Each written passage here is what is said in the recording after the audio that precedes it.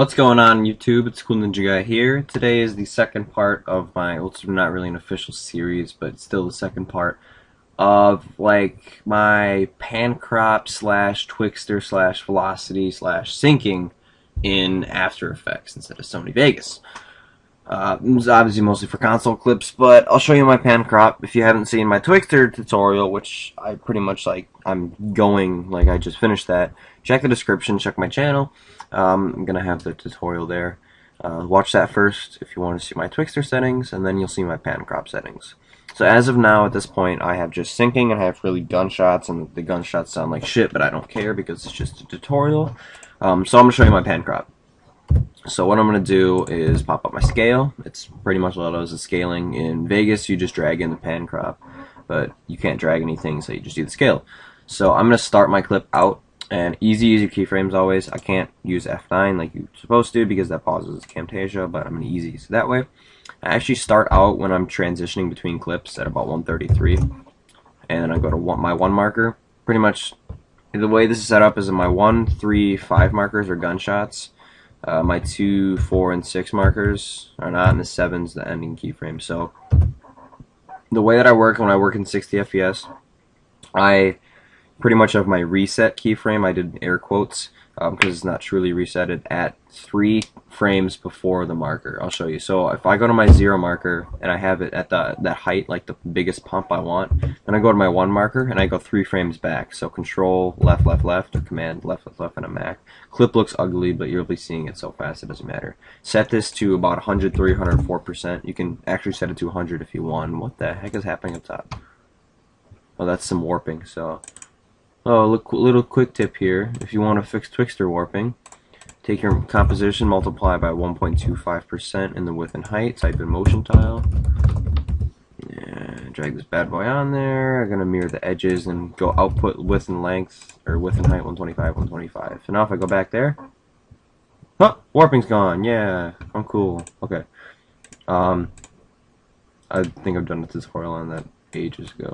No, dang it, no, I want to move it back. Sorry, I'm just derping out here. I'm forgetting how to After Effects. Anyway, pan crop, that's what we're doing, Dan.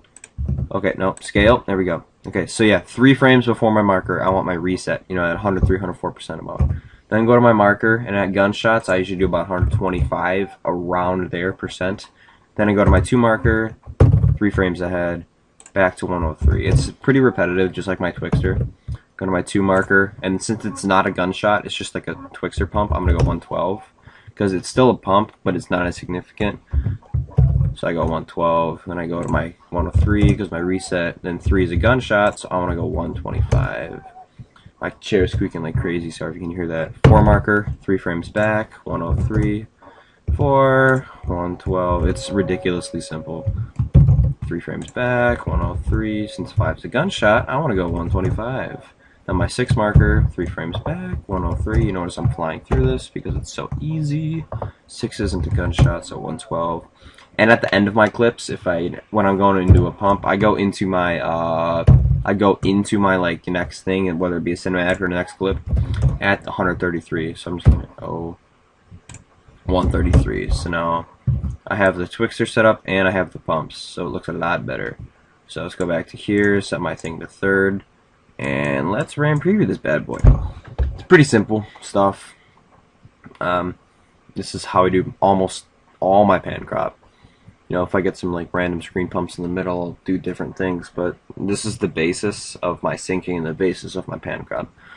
In After Effects, it's pretty much the same way I do it in Vegas. Slightly different with the syncing, but the pan crop is pretty much the same. And these tutorials aren't as long, it's not a 17-minute one. So once this goes, come on, we'll watch it, see how poopy it looks. Just kidding, it'll look decent, but since I obviously have no effects on it, no RSMB or anything, let's watch.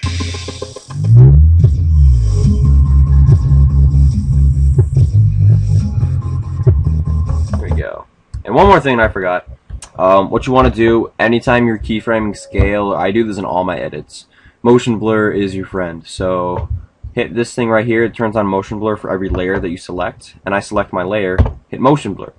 So now when the clip is scaling, it actually blurs it a little bit. So I don't know, here, I'll put it on full. I'll show you. You can see it right there.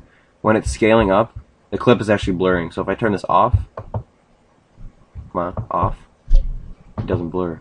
So it makes the pumps a bit more significant. And nobody walk down the stairs, please. But that's it for the tutorial, guys. If you have any more suggestions, leave a comment below. I'll see if I can get to it eventually. I don't know. But thank you all for watching. I hope this helped you out. Leave a like and subscribe if I'm helping you out. Stay tuned for my edits and stuff. Yeah, so thank you guys for watching. My name is Cool Ninja Guy. See you later.